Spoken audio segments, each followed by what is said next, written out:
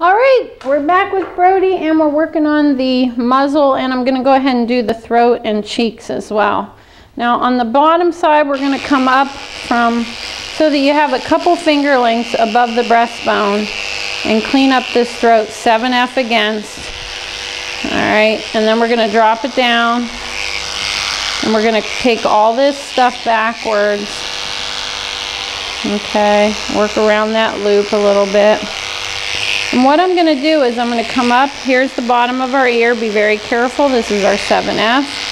And we're going to come right to where just about a finger length behind the outside corner of the eye, or the fattest part of the cheek, and blend forward.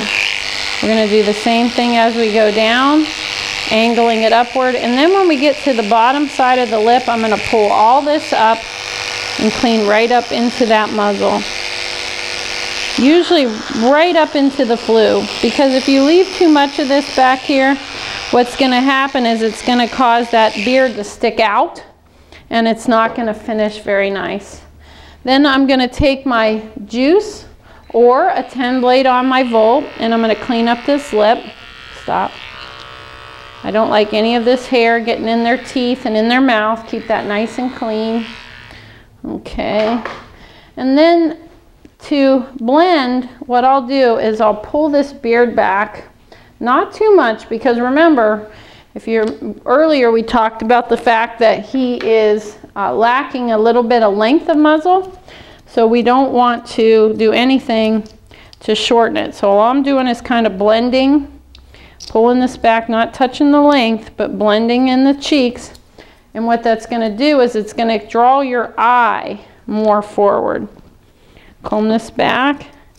See, we're still not touching the length, but we're cutting in the angle here. So when I comb all this forward, it's going to lay a little bit better.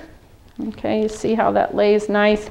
And when you look over him, you should see a nice straight line. I know he's very dark and it's hard to see, but that gives you kind of an illusion. And then you can tell this, because it's cleaned up, it just draws your eye even more forward.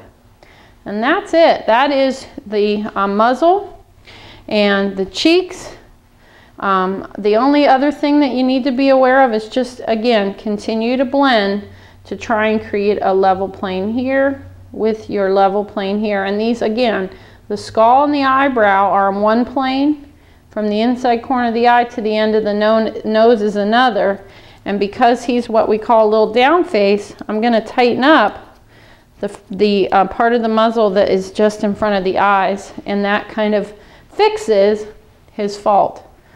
One plane, two plane. That's it. Thanks.